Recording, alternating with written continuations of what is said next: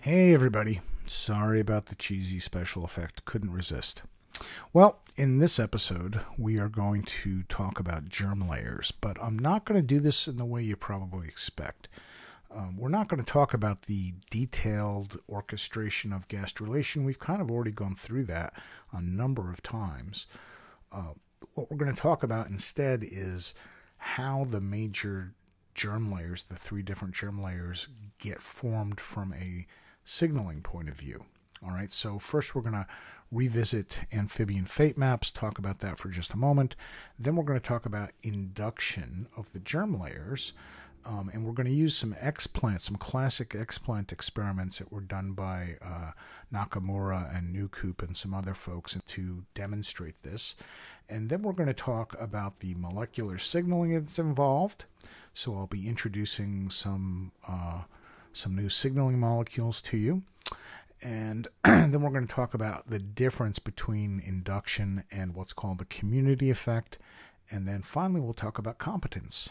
All right, so this is going to not talk about the individual cell movements as much as it's going to be talking about how signaling is driving. Not which signals so much, there's a little bit of that, but it's going to be more about how signaling is driving this process. Okay, let's dive in. Okay, so we've looked at fate maps before, so this should be by way of review. But what you're looking at here are some Xenopus fate maps, and what I'd like to point out to you is that these are all blastulas. All right, so the different colored regions and the labels are telling us what these regions of that blastula, what the cells in those regions are going to become. What's going to happen to make them become those structures is we're going to undergo gastrulation. All right, so the first thing that's going to happen is we're going to specify the various different germ layers, and different types of tissue are derived from the different germ layers or different subcategories of the germ layers. So if you look at that frog blastula stage fate map, you see epidermis and neural plate, which are both ectoderm, and those are animal pole region. You've got at the vegetal pole endoderm, and then sandwiched in between them is prospective mesoderm. Now these are all prospective tissue at this point. None of them are actually endoderm, ectoderm, or mesoderm at this point. Okay, the other two renditions here on the right side of the screen, the one on top shows essentially the same things, a little more detail. The one on the bottom is showing the three germ layers with the two different ectodermal derivatives, neuroectoderm and non-neuroectoderm, as well as some of the signaling molecules that are involved in those regions. The other nice thing about that is it shows the polar bodies. At any rate, I just want to point that out to you. Now, what we're going to do today is try to explain not how the entire thing works and how it happens, but to go through some very important processes that are driving this, some of the molecular processes and the signaling processes that are happening during gastrulation. Now, I'm not going to take you through the ballet of cell movement and things like that. We've already gone through that. What we're going to look at here are some experiments that tell us or suggest to us what's turning what into what, who becomes what, and how does it happen. All right, so if we now, let's think about this experimentally and ask the following question. We've got that blastula with the animal cap, the vegetal region, and then the prospective marginal region, which is going to become mesoderm. All right, so the animal cap cells become ectoderm, the vegetal cells become endoderm, and the margin between the topmost part of the animal cap and the topmost part of the vegetal region is what's going to become the mesoderm.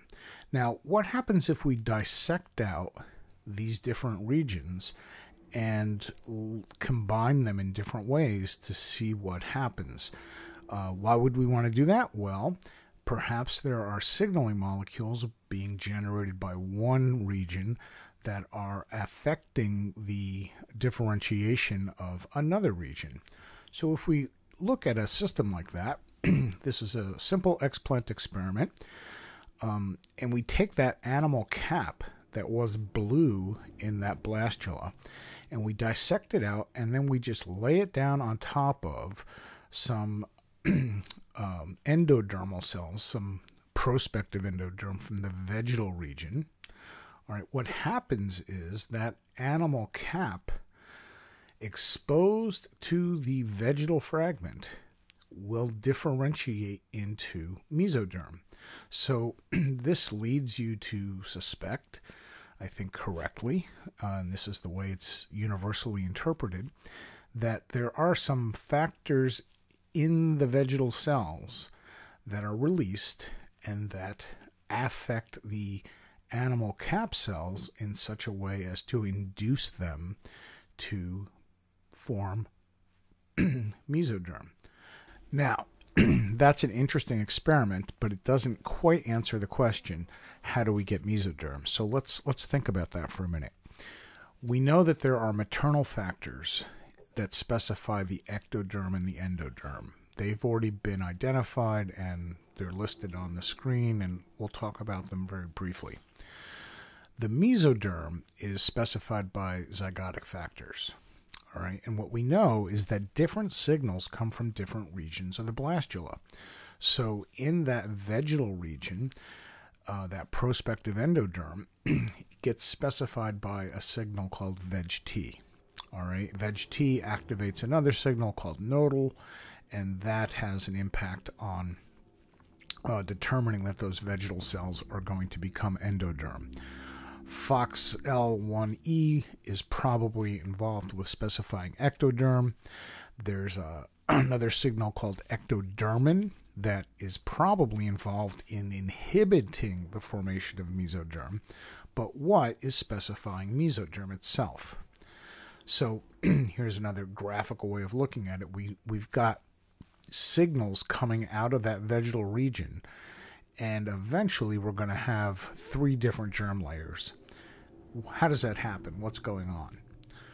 Here are some of those signals that I was just talking about, showing activation and repression. So the arrowheads mean that we're turning something on or stimulating something, and the bars indicate that we are inhibiting something or turning it off. So we know that in the animal pole, that FOXL1E is actually activating ectodermin, all right, specifying ectoderm.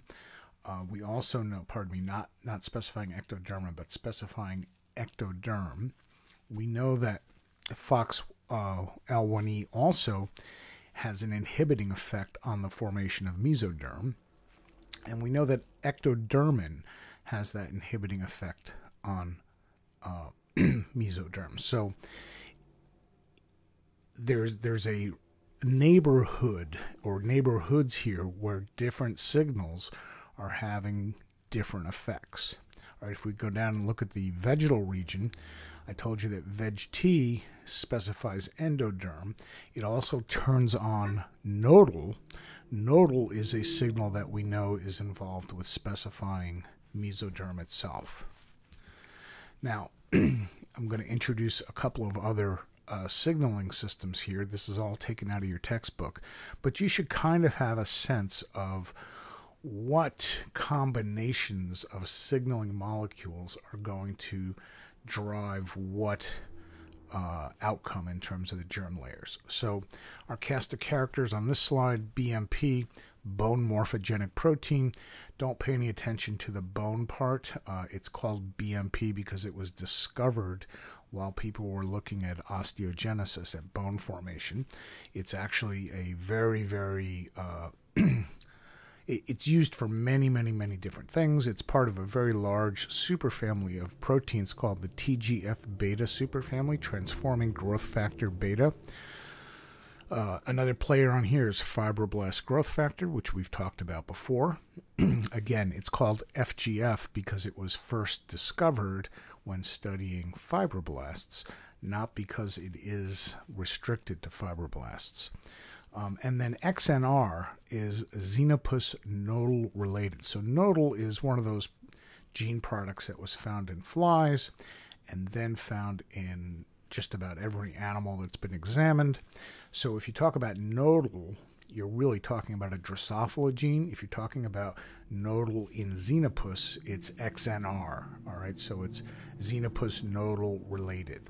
So if we now transition over to the right side of the slide, what this is telling us here is that in the prospective ectoderm, so in the animal cap cells, in the presence of FGF and low concentrations of BMP, we are going to have neuroectodermal fate.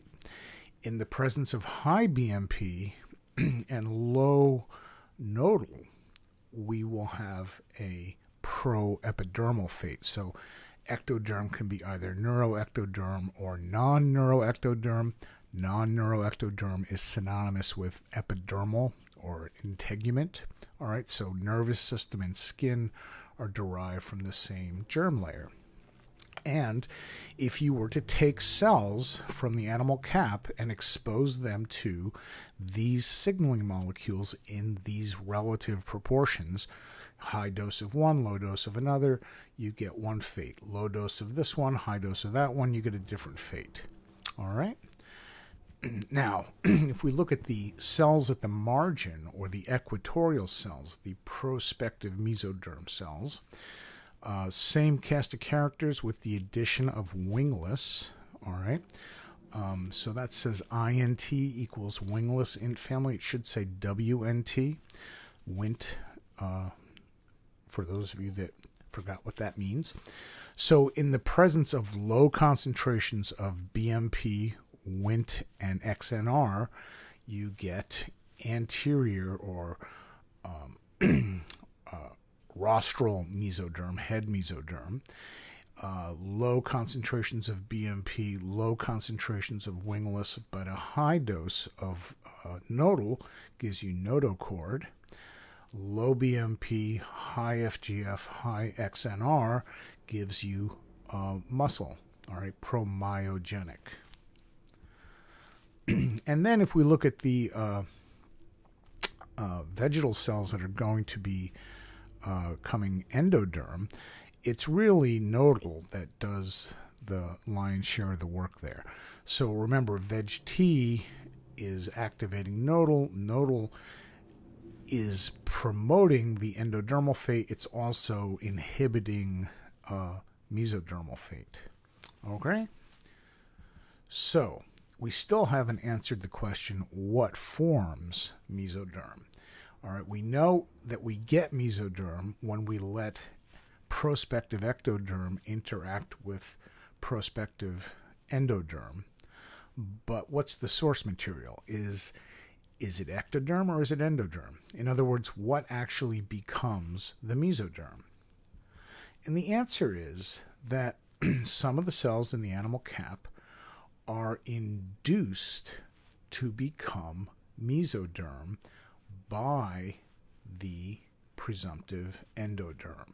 All right, so essentially we start out with a situation that is depicted in the middle of these panels here, where we've got blue and yellow basically alone. The yolky vegetal part is presumptive endoderm. When I say presumptive endoderm or prospective endoderm, it's the same thing. It's going to become endoderm prospective. We assume it is endoderm presumptive. All right, same idea. So we start out with a system where we've got presumptive ectoderm in the animal cap, presumptive endoderm in the vegetal region, and then through signaling we get mesoderm. Now there's another really interesting thing that's pointed out on the illustration on this slide, and I've got a little call out to it. Different regions of the vegetal zone will produce different types of mesodermal structure when they interact with animal cap. So if you take animal cap cells and let them interact with the dorsal most endoderm or presumptive endoderm, you are going to get one kind of mesoderm. If you take ventral prospective endoderm and let it interact with animal cap cells, you're going to get different. So you could have blood forming and circulatory stuff, or you could have muscle. They're both mesoderm. They're different kinds of mesoderm. So there's further differentiation of the signaling based upon the regions. All right.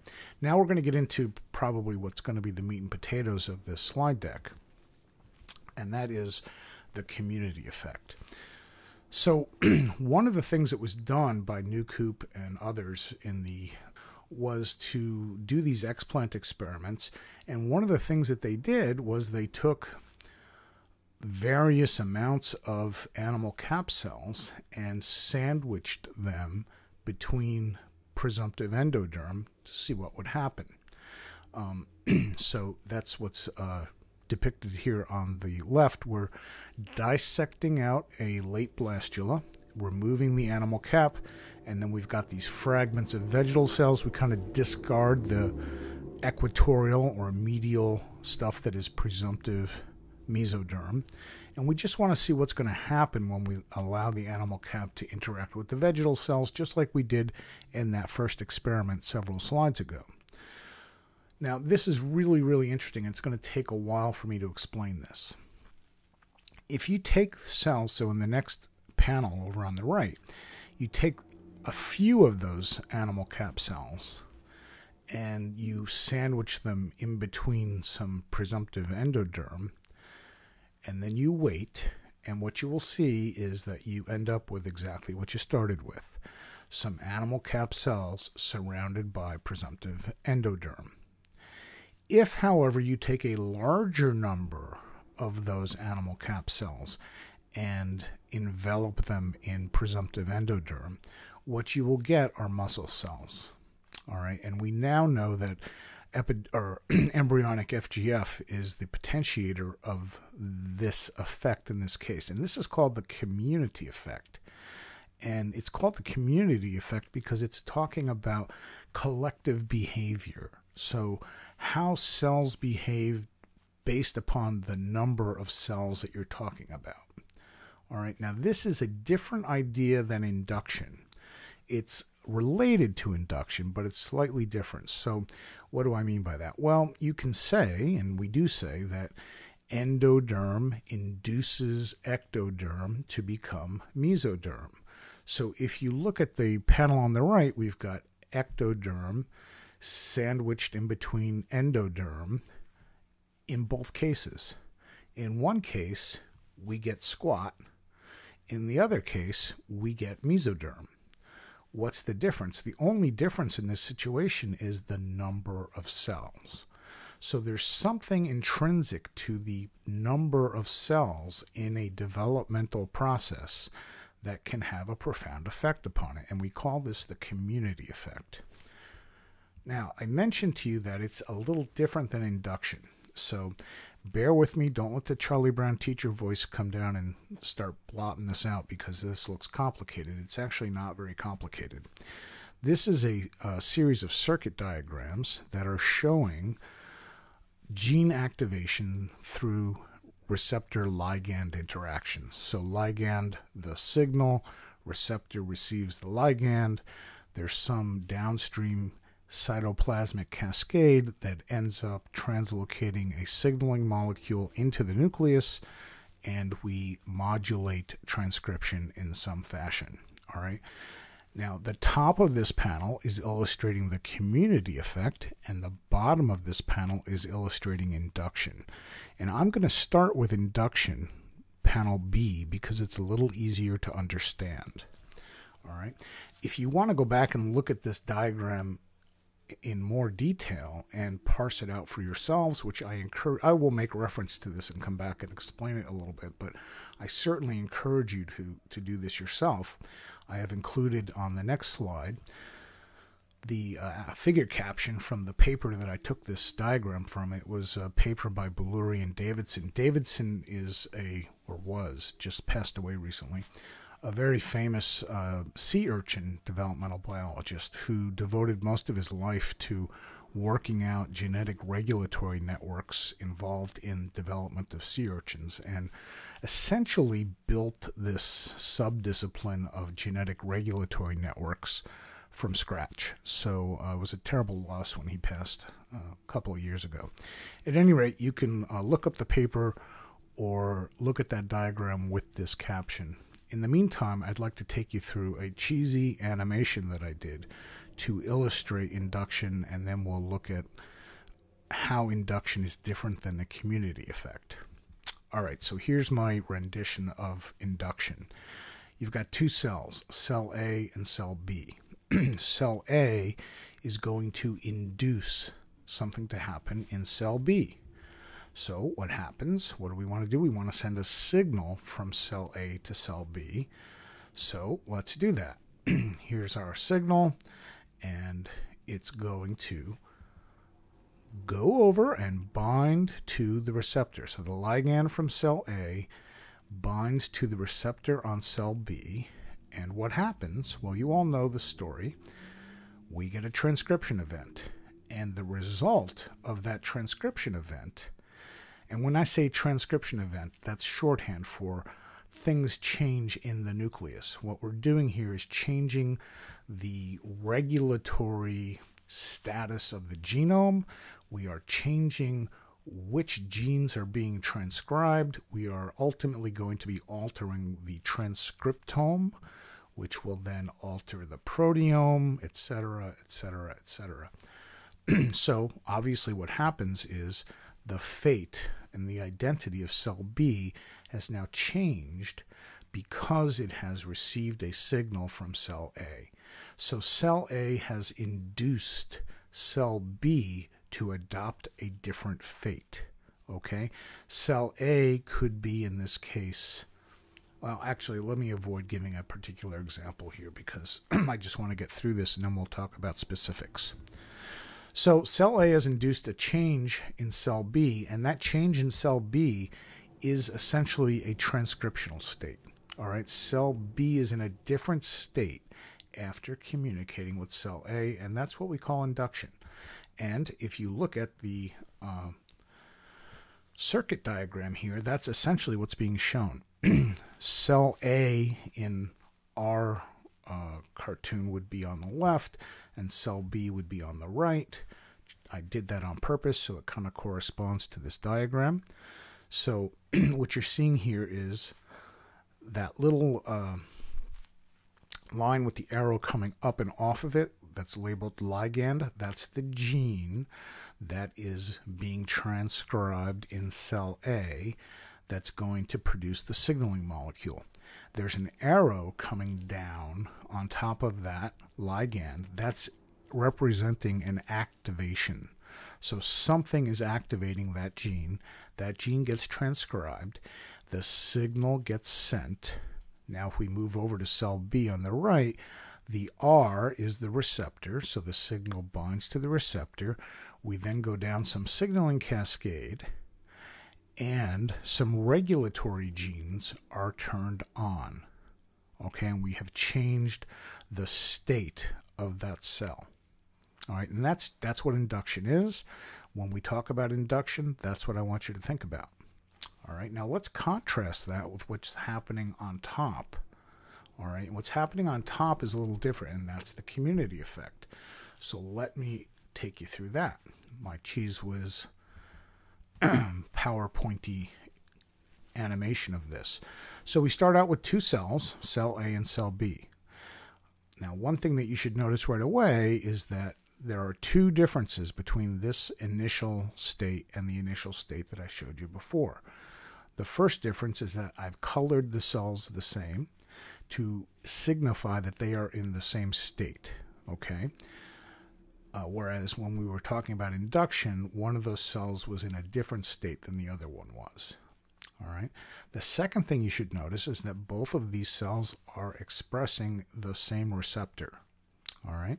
Now, what happens here is we initiate the production of a ligand, and both cells are doing this, and they're producing the same ligand just like they are expressing the same receptor. All right, I've labeled it ligand L and then ligand prime or L prime. Those guys will bind to that receptor. What do you think happens? Well, you know what happens. We get transcriptional events. But the deal here is that we are inducing, I shouldn't use that word, we are producing the same transcriptional event in both cells because they are receiving the same signal and they started out in the same initial state. All right? So they will change their state in some fashion, but it will be done synchronously. It will be done at the same time in the same way. All right, because we're talking about the same signal, the same receptor, the same initial state, the same end state.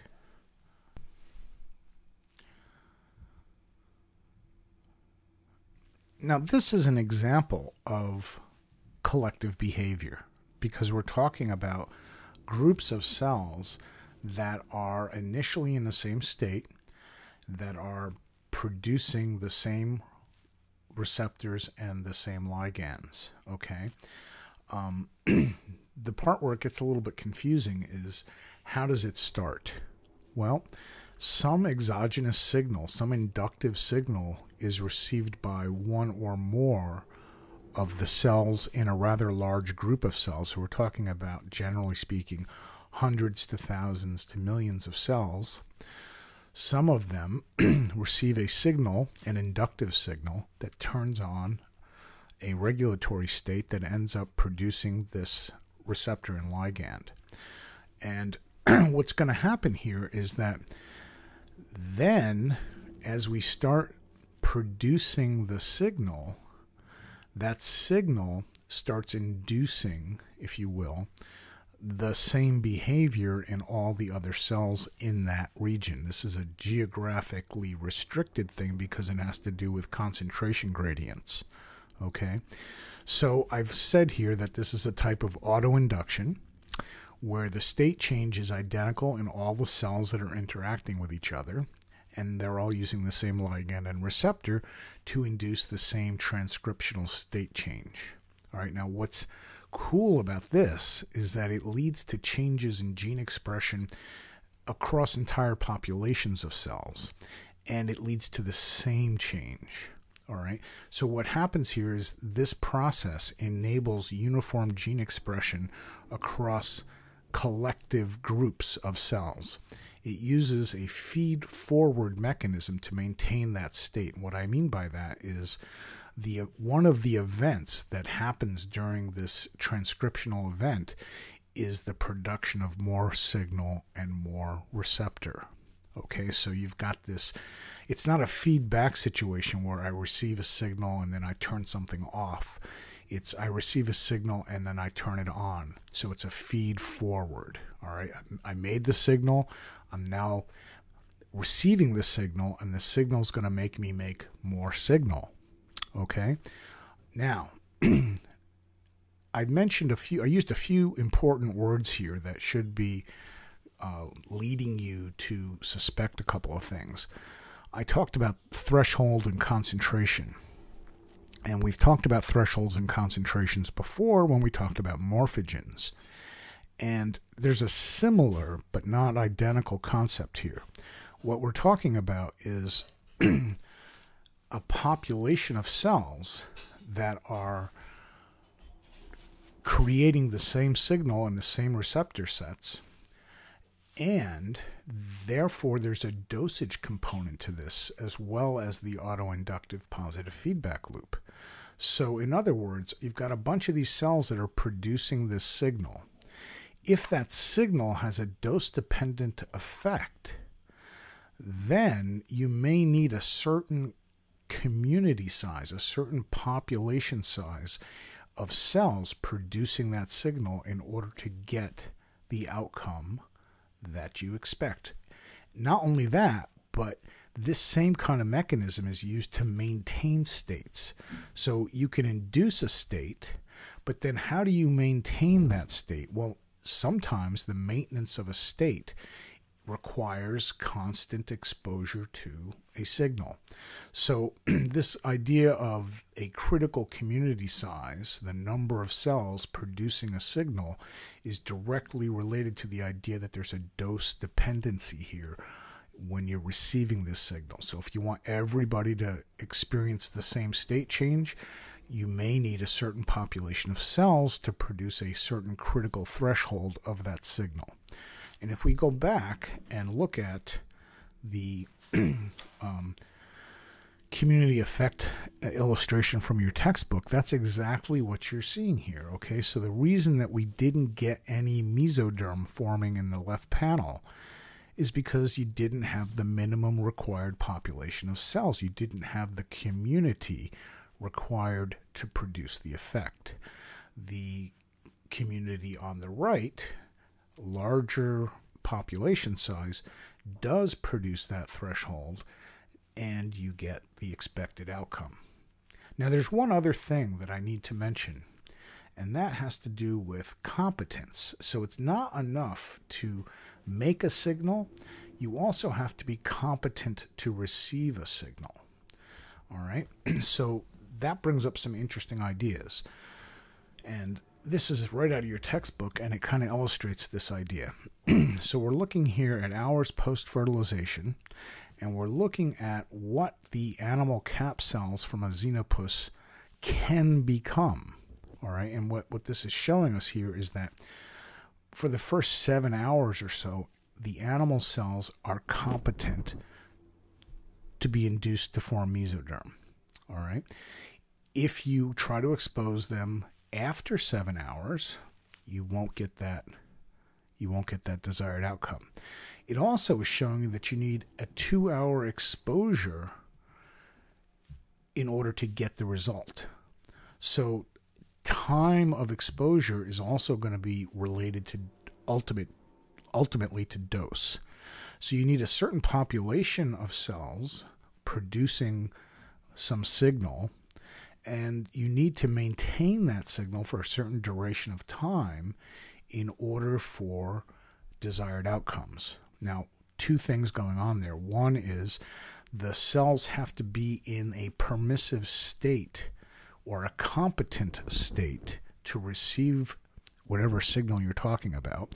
So it might be that the receptors that will respond to the ligand that says become mesoderm are only present for the first 7 hours, and after that they go away. So you could then expose to the mesoderm inducing signal as much as you want, and you're not going to get any mesoderm.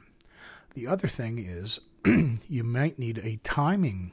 There might be a critical timing issue here in terms of dosage. If you expose them for 60 minutes, you might get a very different outcome than if you expose them for 120 minutes.